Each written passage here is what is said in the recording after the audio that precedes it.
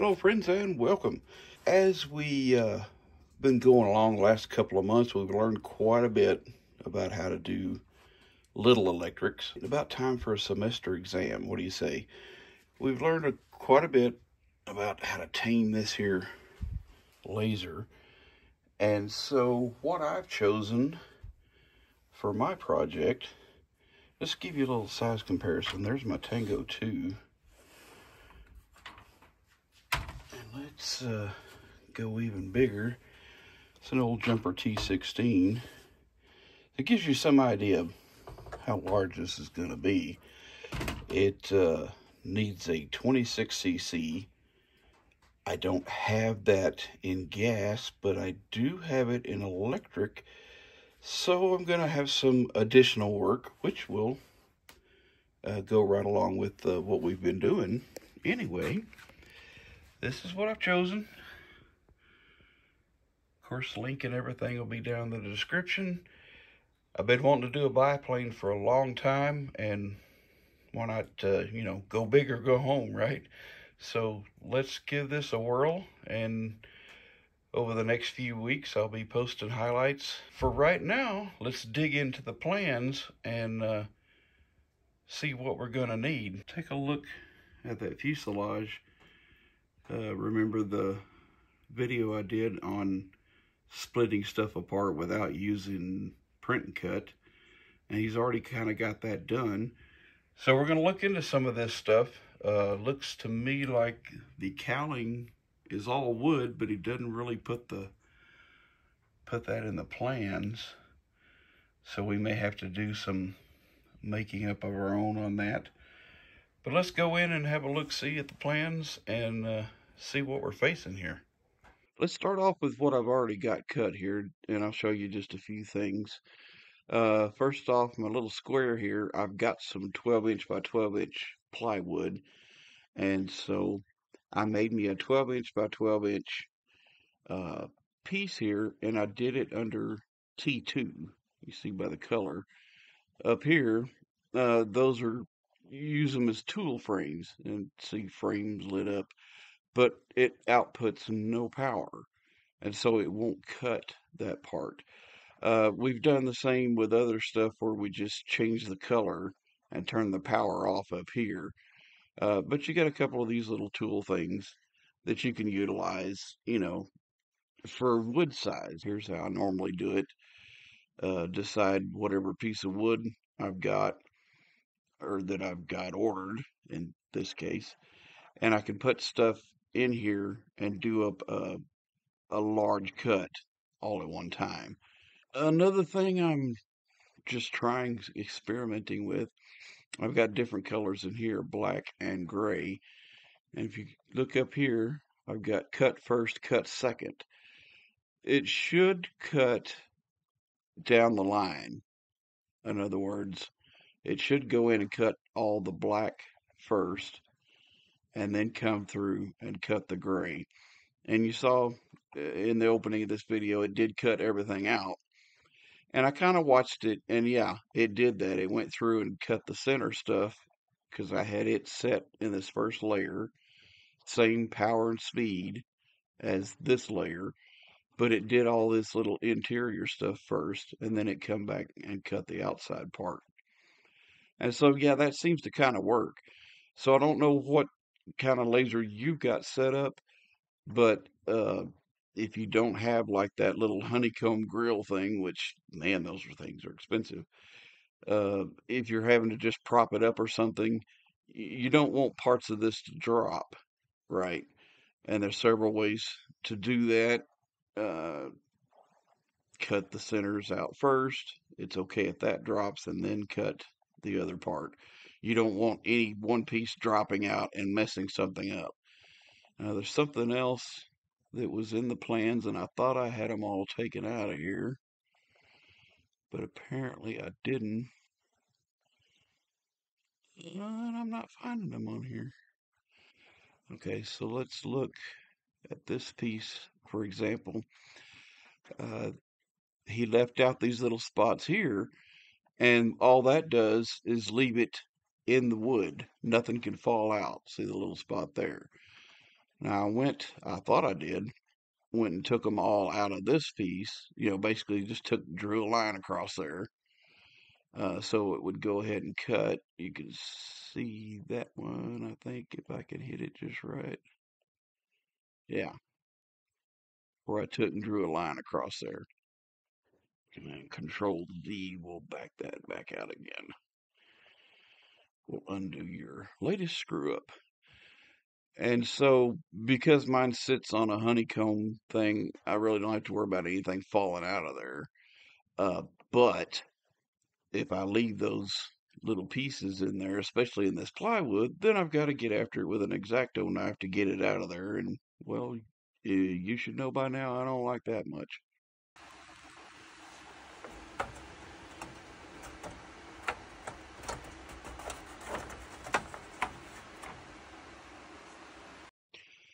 So, okay, several things I need to look at. Here's something I thought was interesting. I just copied this over to here, but look at here how he's got the color changed on this part. And so we already know that if we don't put any power to that color, select that. Apparently it's that purple, number 25. If we cut the power off, it won't cut that. So he's got this set where you can do 3 different sections. But if you're going to do it like this, you're going to want to go in and change that color or apply power to those colors so that it actually cuts that part out. But if you've got a little bigger framework, let's see if I can do this live. You could take this piece. I just want to select that. Okay, that's all selected. I could go ahead and group it so that it will not come apart on me. And slide that in there. And you want to get it just right. Snap it right into what's already there. Okay, now both of those are purple through there, so if you have no power on the purple, you're going to end up with one solid piece in your cut. Even though that's showing there, you've got no power to the cut to the purple, pardon me, and all you're cutting is the black part. And so it'll make those two one solid piece. Now, if I had a even bigger laser, I would put all that together, but I found that probably going to end up having to split this right about here. Pull that up. I'm going to use the greater than and less than to turn it 90 degrees. And slide up in there. Okay, so yeah, I'm going to have to do 2 cuts on the fuselage, even on my 36-inch bed. And so that's something to look at. He's got some pretty cool stuff. All these individual pieces, you cut them all out, you put them together according to this. This is like a set of plans, and then cover it in some thin sheeting, and you've got a canopy. I'm not sure that's how I'm going to do that, but it's really cool that it's in there for you already. Another thing that he's done that I think is really awesome. Here is your rib piece. He's already got a crutch on there. You may want to come in and put a couple of dotted lines so that's easier to take off, or just be ready with an X-Acto knife to cut straight across there when you're done. But here's the finished version right below it with the sheeting and spars and everything put in it. So that's pretty cool how he's got that set up. And even on this piece, oh, I didn't see that before. Let's put up there where I can see it more better.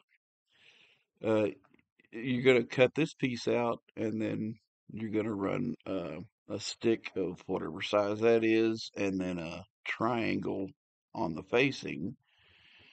But if you look here, you see that spar goes there. That part will be cut off. And then on the outside of that, you're going to run a stick of whatever size that is right there. So it's really cool, all the work the guy has put into this. And then I come over here and I changed the colors to all this. All this was black. And I was wondering, what's that dude doing? And so I turned it all purple, brought it all out here. Let's make sure I've got it grouped. Okay, it is grouped. This is my doings down here. And you know what? He's cheating the sheeting. Where have we heard that before? So, yeah, a lot of advantages on this particular set of plans. I really wished he would have went ahead and drawn out the cowling pieces. But what we'll end up doing is measuring that side. This is up and down here. This is side to side. Start with one. We'll draw a circle in the middle to cut out an opening, decide how thick we're going to make it, and blah, blah, blah, blah. And then start going down smaller and smaller. I'm going to wait till near the end to do that in case I want to actually hand measure what I've got going on in the nose. So that's a good ways down the line. That and I